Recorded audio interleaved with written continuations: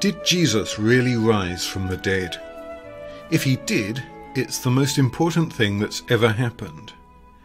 But many people today think that what we know about the world scientifically rules out any possibility that he did. We don't even need to think about whether the historical evidence is any good. So is it scientifically impossible that Jesus rose from the dead? One of the main things that we have to realise when we're thinking about history is that history and science are similar in some ways and very different in others.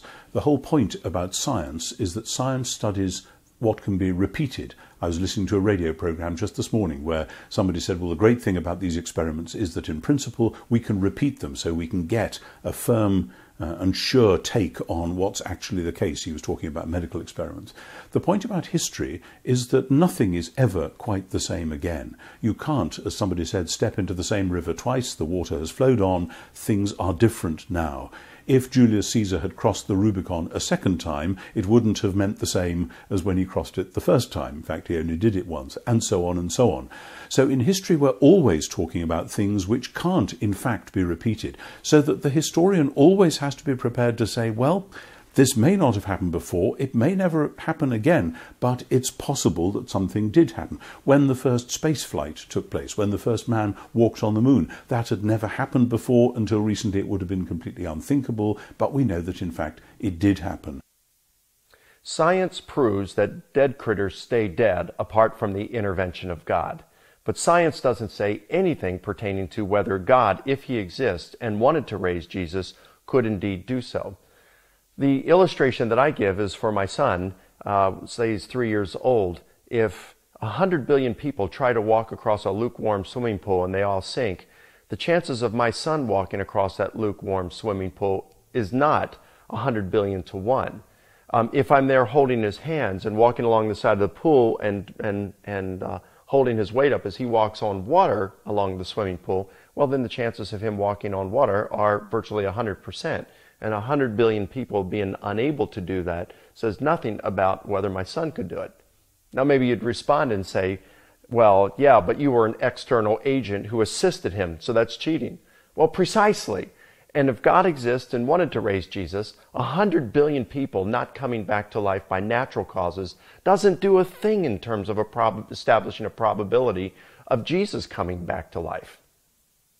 And that's why the resurrection is such an explosive event, because we know, in terms of repeatable scientific evidence, of course, that dead people don't rise. The early Christians knew that just as well as we did. That this wasn't something that was discovered in the 18th or 19th century by clever modern scientists. But in fact, the early Christians all said, we are who we are doing what we are doing because God raised Jesus from the dead. And the historian has to look at that in that sense scientifically, not as a repeatable experiment, but how do we give the best explanation for the data that we have in front of us. Science tells us what is generally possible in a natural world. Christians don't say that the resurrection is a natural event. They say it's been one of those times when God broke in to our world. So it's not something that's governed by natural law. It's an exception. Christians don't think the resurrection happened naturally. Lots of the new atheists are harking back to philosophy, which was really championed by a guy called David Hume. And he basically said, look, we can't believe in things that can't be proven. So he came up with this idea that unless you could prove a statement, it just wasn't worthy of even being considered. The new atheists are trying to resurrect this. So Hume said, you know, unless you can prove something, either what he called analytically, which would mean you can use maths, an equation, or something's true by definition, a circle is round, or bachelors are unmarried.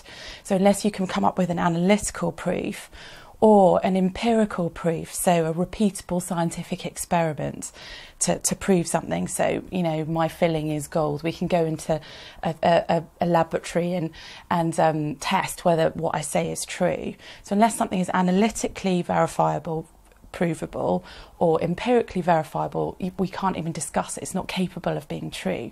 People say, well, you know, the resurrection of Jesus from the dead, it's not true by definition. You can't use a maths equation to prove it. It's not empirically true. Therefore, we shouldn't even be discussing it.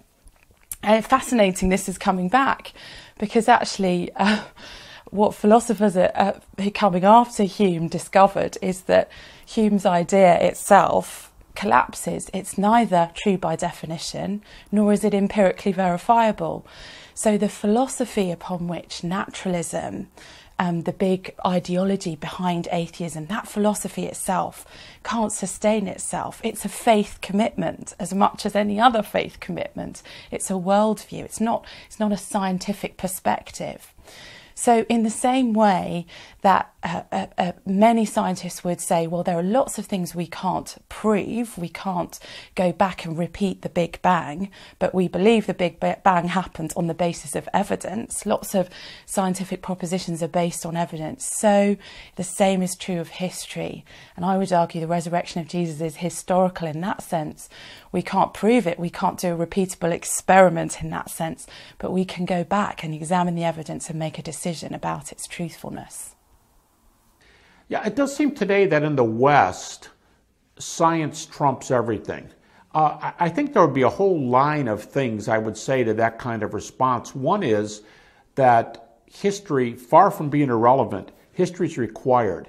It is self-defeating to try to put history down because the scientist needs history. If the scientist has to start from square one every time they do an experiment, they're not going to get very far. I think that question, the possibility of miracles, is a logically secondary question that will be posed later after one has established the inductive data that needs to be explained. The question of miracles only arises when one seeks for the best explanation of the inductive database or the facts to be explained. So establishing facts like the burial of Jesus by Joseph of Arimathea, the empty tomb, the post-mortem appearances of Jesus, the origin of the disciples' belief in his resurrection, is not something that's outside the purview of the ordinary secular historian. Those in and of themselves are purely natural events that can be investigated by any disinterested historian. The question of miracles arises only when you ask, well, what is the best explanation for the evidence of the empty tomb, the post-mortem appearances, and the transformation of the disciples? And that's when one then will encounter the question of whether or not it's legitimate to infer a miraculous explanation. But that's a secondary issue. The first issue that needs to be dealt with is establishing what are the facts to be explained. And so the historian is always faced with the challenge to look at all the evidence. How do you explain, in the case of the resurrection, the rise of early Christianity? Granted that we know quite a lot about other Jewish resistance movements, royal movements, rebellion movements, whatever, believing that this was God's moment, etc., throughout the time of Jesus, both 100 and 200 years before him and 100 or so years after him. There were plenty of such movements. Routinely, they ended with the violent death of the founder. And in no other case did anyone say a few days or a few months or years later, actually, God has raised him from the dead. Of course they didn't, because there was no suggestion that that had happened. Either they managed to get away with it, or they were all killed as well, or they found themselves another leader. The historical challenge of early Christianity is, why did the early Christians, who were Jews expecting God's kingdom, like so many other Jews were expecting God's kingdom at the time, why did they say that this had happened and that therefore God's kingdom had been launched, albeit in a very surprising and startling new way? The historian, faced with that new movement, has to come up with a convincing explanation of why that took place. And I submit that easily the best explanation for that is that Jesus really was bodily raised from the dead.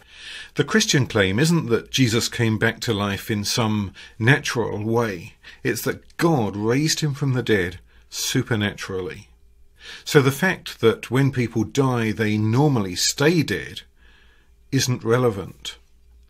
To reject the evidence that Jesus rose because we've decided in advance that it's impossible isn't a decision based on facts. It's a decision based on a prior worldview. In day-to-day life, we'd call that a prejudice. We need to get beyond this prejudice to look at the evidence itself. But can we really know about something that happened 2,000 years ago? We'll look at this question next time.